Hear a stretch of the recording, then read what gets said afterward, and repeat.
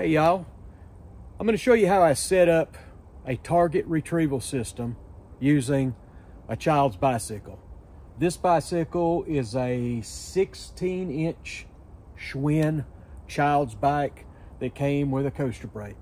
And the most difficult part of this is converting the coaster brake to a fixed gear. The reason you need a fixed gear is so you can do this. You can go forward and you can go backward. Without converting it to a fixed gear, when you try to go backward, it'll just lock up and won't spin. I have included those instructions in a separate video, and they'll be linked somewhere here.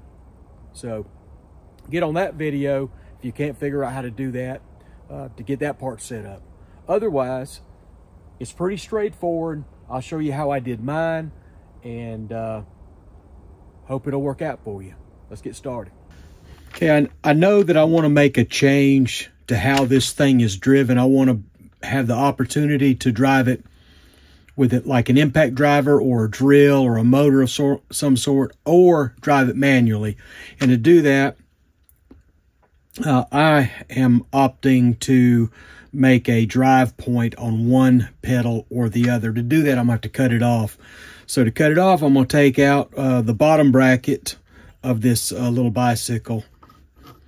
And these here are a righty loosey. Take that off. And a washer. And okay, not very tight. This part right here is what's going to be pressed against the bearings.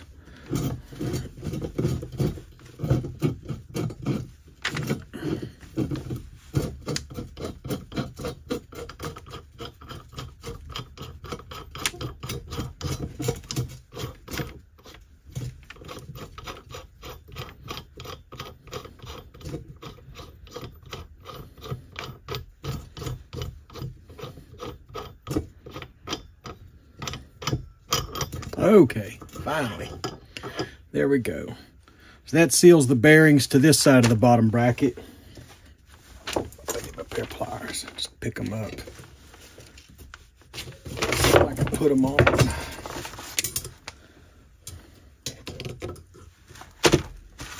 They go in there like that. The bearing is close to the hub.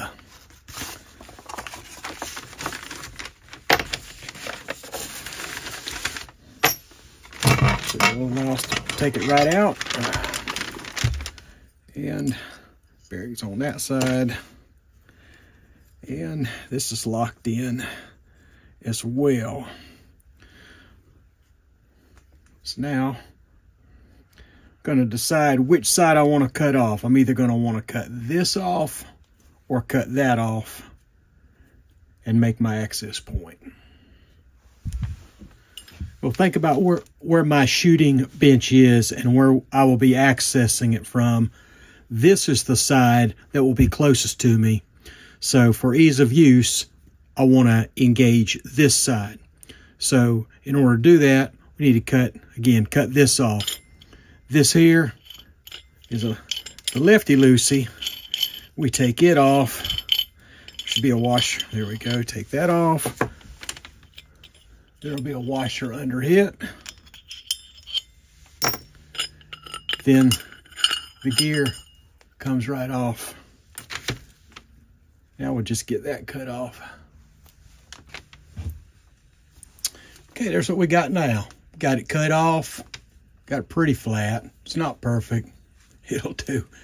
Now, the plan is just to like take a bolt head of size. I think this is a 1/2 inch.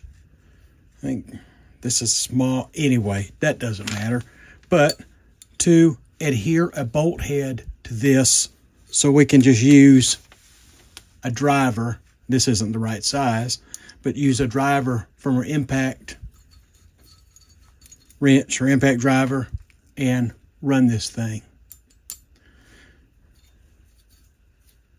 on to the rest of it. Okay, here's our final solution. Another one of my non-award winning welds, but what I've done is I've welded a 3/4 inch nut on this. Now I know it's not going to come off, and we will just drive it with a 3/4 inch driver socket.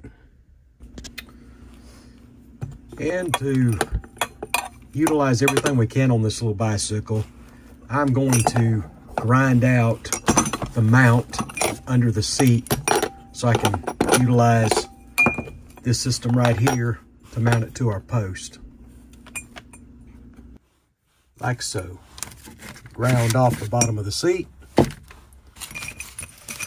This is the original mount. We're using it like that. Ready to start putting things up. So what I've done is I've got a large washer. I can't remember what size it is. I think it's 1 1/4 inch opening there.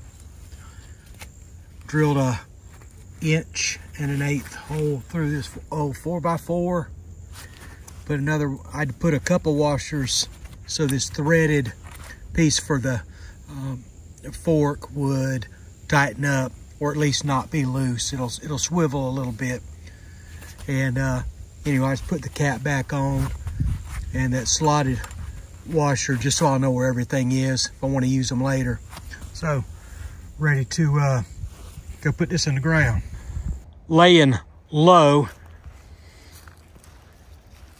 Here's how we got it set up.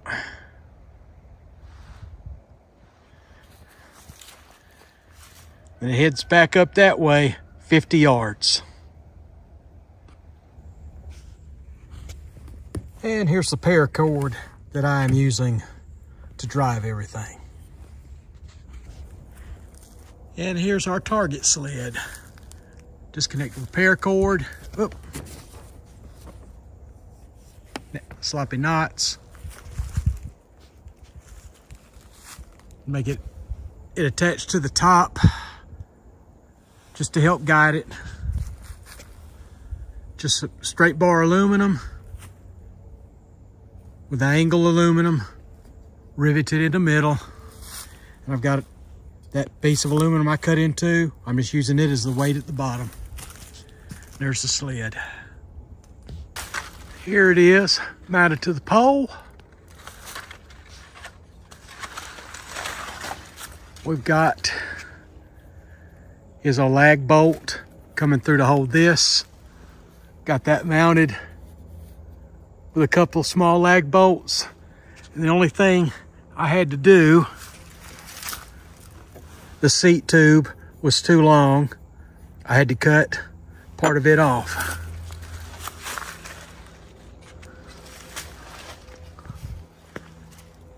And there we are, just about ready for a maiden voyage.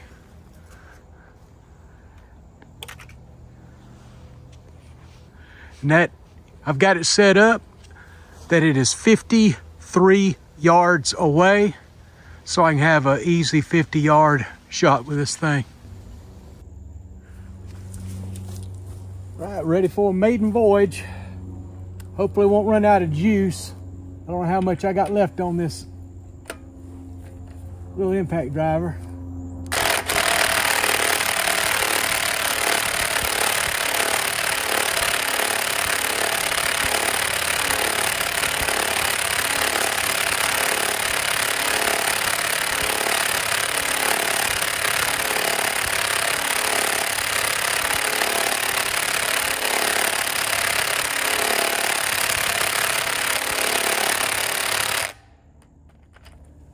Okay, that's about 30, 35 yards.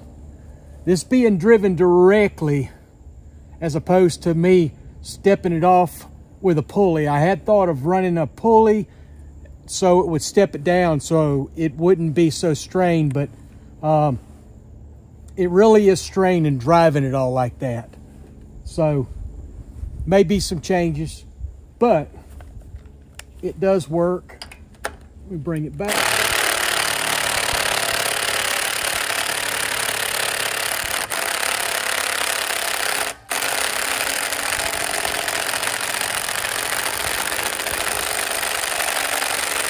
Yeah, we're about out of juice, but that's why we got this.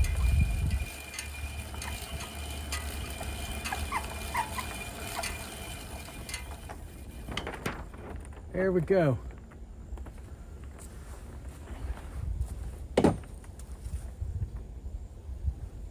So it works.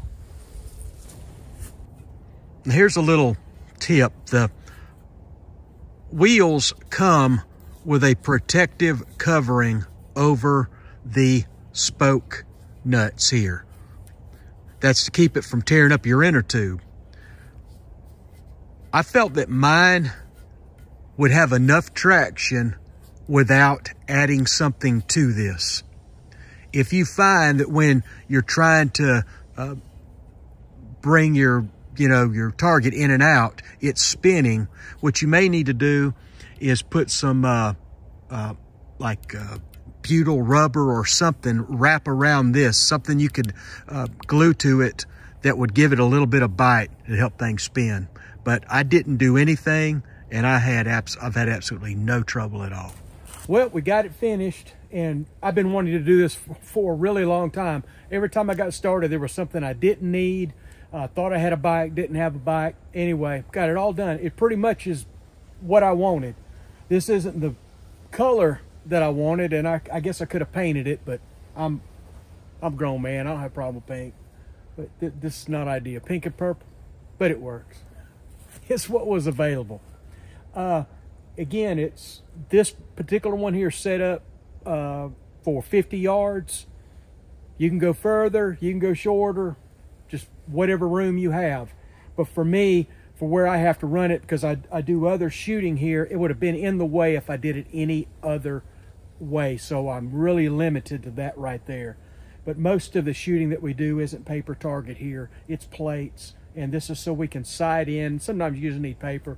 And I got people coming over Christmas and they'll be wanting to do this. So I got it done in time, and I'm really stoked about that.